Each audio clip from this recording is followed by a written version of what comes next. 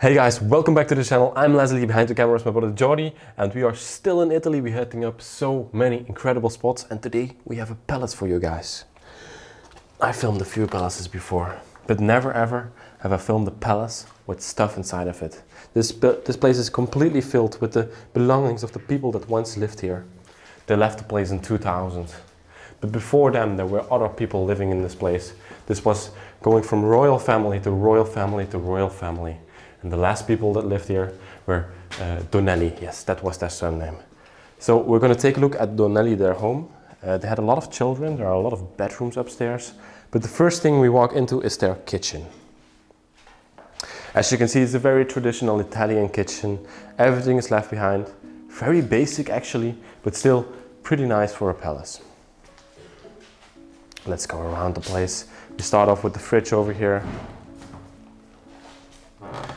I left some things behind. There's a Red Bull in the fridge, okay. The stove and the dishes and all the things that I left behind. As you can see, this is a calendar from the year 2000, the last year that this palace was inhabited. We can see the Pope over here in the Vatican, in Rome. We're actually not that far from Rome, like a few hours from Rome. So yeah, these people over here, they were very religious. See, their last dishes are still in the sink, not washed yet. It's pretty amazing to see. These are 20 years old. The fireplace over here with the irons. And now I'm going to tell you a little bit about the job that these people did.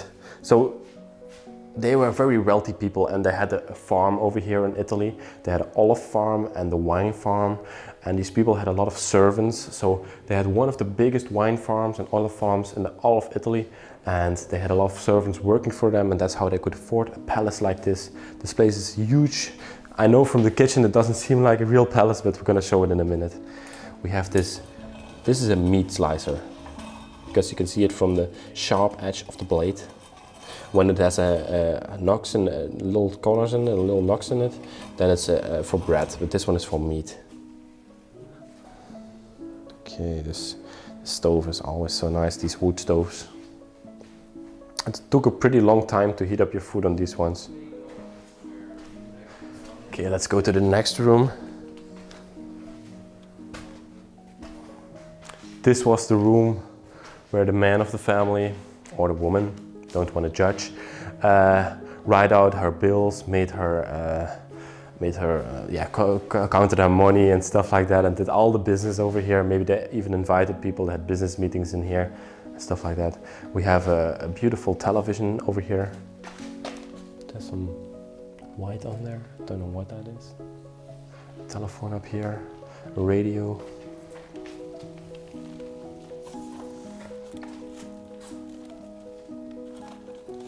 Some incredible stuff left behind. This is one of the children of the family. La famille Donelly. Oh, this desk is so nice. I just love it with these religious books lying up here. La Divina Commedia.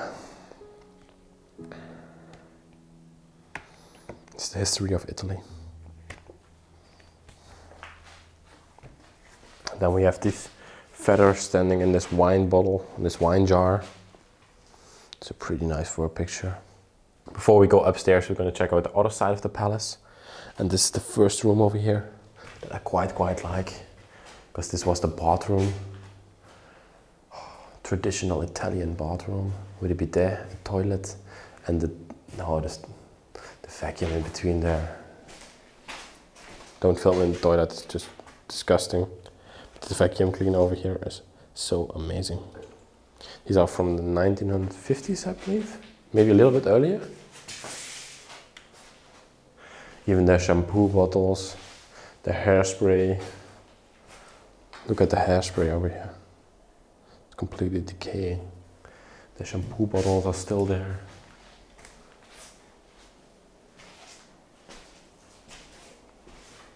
And on this side, look at this. Old school hair dryer. Even a little sign that you can't drop it in the bathtub. Seashells. worked into the wall. That little Maria down here. Wow. Look at this, the medicine and towel closet. So amazing, this place. A few medicines in there.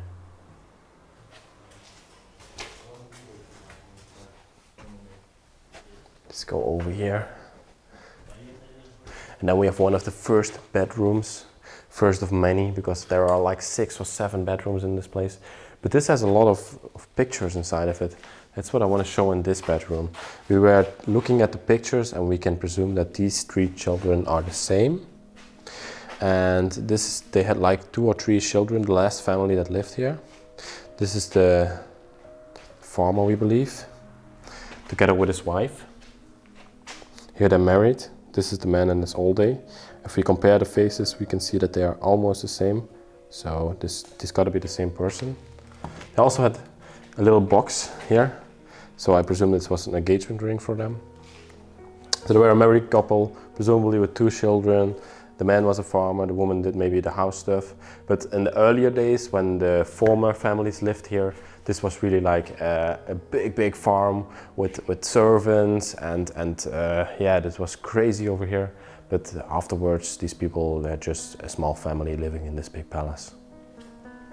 As you can see, you have the bed over here with the Pope above the bed. Typically for Italy, Italian people are so religious. They respect their Pope because it's of course in their own country. I just love how the bed is made for 20 years. The closets are empty, but they are still pretty nice. Want to check out this room, Jordy?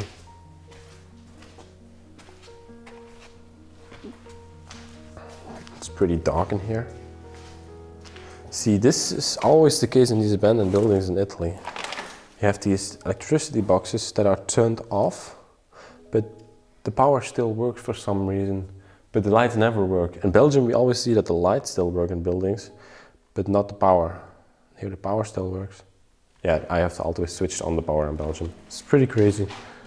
What do we got over here? Some outlets. Some clothes from the people. Then we have a little vanity of the woman. Some perfume bottles on here. Imagine de Givenchy. Old school television on there. And then from the office we walk into one of the most amazing rooms that I've ever seen in all the years that I've been urbexing. This room is just insane and incredible. This used to be their living room, and here they spent all the nights with the family and friends. You can see over there the whole roof has collapsed. This is about 10 meters high from here, and it just all came down and fell to the floor. As you can see, there's a pile of rocks over there. So it's pretty dangerous walking in here, so we gotta be careful that the roof doesn't collapse any further. But yeah, look at the entrance over here, Jordy. It's just magnificent. This is probably where they came into the palace, where they welcomed the guests, maybe had some parties, stuff like that. The first thing we see is this vintage cabinet with these little drawings. They're made into here. Wow, this is a handmade cabinet with specially made drawings. You can see here the date from the drawings. This is a drawing from 1714. You can see how the life used to be there back then. I also had some books over here. Harmony, Destiny, Italian book. It's insane. And then we have these few sofas standing over here with a beautiful picture wall behind it. Let's see what pictures we got on the wall. This old man. I don't know where they're from or who made them. They're pretty special. Lights up the room nicely.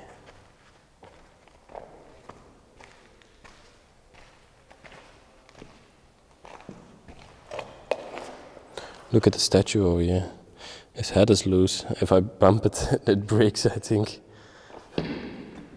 But yeah, I want to take a closer look at these doors over here. This artwork, the eagle on top of there. I'm not sure if it is an eagle, but it's pretty special. Oh, and you can see underneath of the eagle there's some sort of a monster, maybe an ape or something like that, worked into the marble. Is it marble or is it stone?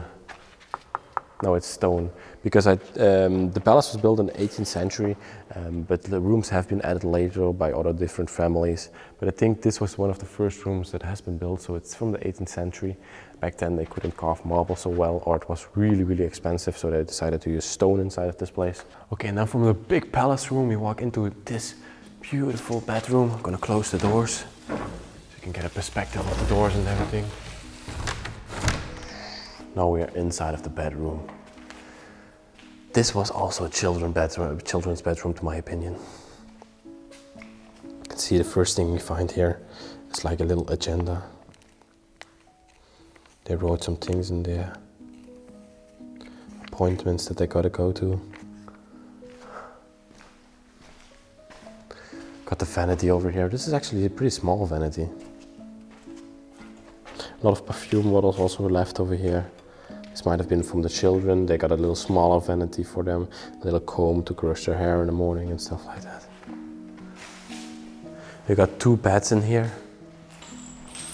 Still made bed, old traditional beds. I really love the design on the crown of the bed here. It's a pretty nice piece. You can see that not a lot of people have been in this place because there's a lot of cobwebs.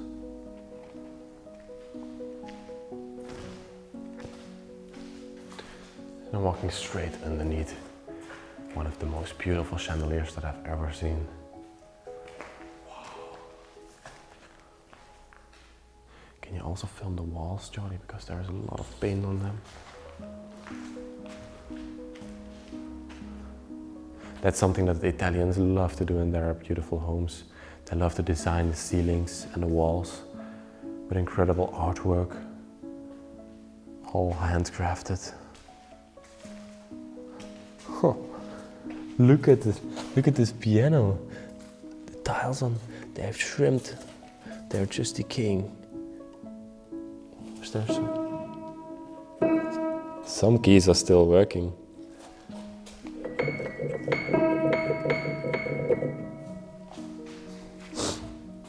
This is an Italian piano. Okay, we're now upstairs. This is a pretty creepy hallway actually for a palace. You'd expect a really beautiful designed hallway, but it's not the case over here. We have another bedroom over here, a double bedroom. Let's see what we can find in here. There's horses. Yeah, it's some sort of a horse racing game. 1866 horse racing. That's how it used to look like. People were dressed up. Nowadays they have these sports clothes on, but you can see this man was just wearing his uniform and his hat, and this one as well. This is how they did horse races back then.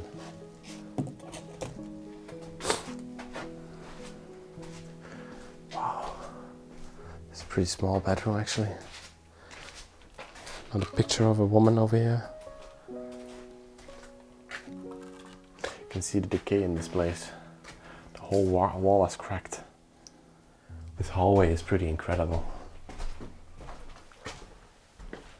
This one was not so special, so I'm not gonna bore you with that. But over here, we have a train set from the people that lived here, from the children. They used to play with this, they built this. It's so incredible to see.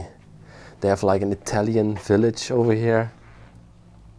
See, these are typical Italian houses. They have a castle built over here. Then they used to ride their trains over here, their model trains. Back there used to be a mountain. Wow. There are also some pots and pans up here. See, these are cookie jars. Can't open them anymore. But, like a teapot over here. Wow. And then for the last thing, what we're going to show is they of course had a farm, and they had to store their grains and their olives and everything somewhere. So that's in the basement, and it's pretty special over there. Let's go there right now. The first thing I want to show you in this incredible basement is here to the left. This is where they used to store wine. This is probably not the only place where they stored wine. They maybe had facilities to store their wine, but this is where they stored maybe their own wine. You can see all the bottles are left behind. It's very typical to put empty bottles like this so they can drain out and dry out. Wow. It's a pretty special basement shot. You see with the arch style over here. For the most part on this side, it's not that much to see. So we're gonna go to the other side. Then we walk into the main part of the basement. Pre-prepared, this is huge. First thing we see here is an old school bicycle. I love to see those. Wow. This thing is ancient. What's this? This is a well. Wow. Look at that. You can see that on the camera. No way. Let me drop a little stone in there.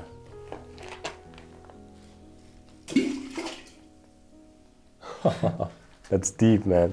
That's deep. That and a well inside of that basement, maybe to rinse off the olives, maybe to rinse off the grapes, something like that, for the servants to work on that, so they didn't have to grab water all the time.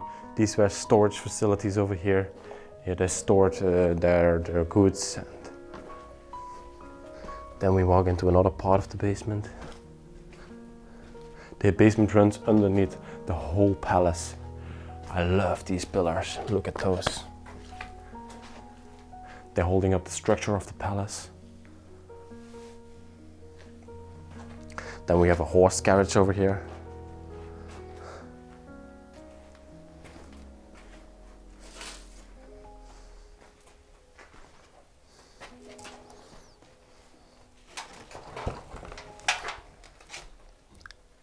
And look at this.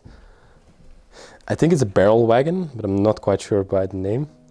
This is an old school one, and it still rides. This is how the servants used to go to the fields, get the grapes, come back, empty them, go back to the field.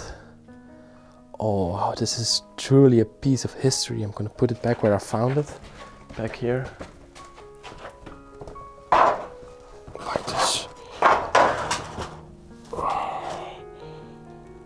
Nice. Okay. See what there's on that side of the basement. I think this is it for the most part. That's some huge beams. These are the beams from the palace, from the big room that we saw. There's our structural beams. But yeah. Okay, then there's one more thing I want to show, and that's outside. Let's go there. So now I'm gonna open up the last present for you guys in this video. These two beautiful wooden doors reveal an incredible chapel for the people to pray in.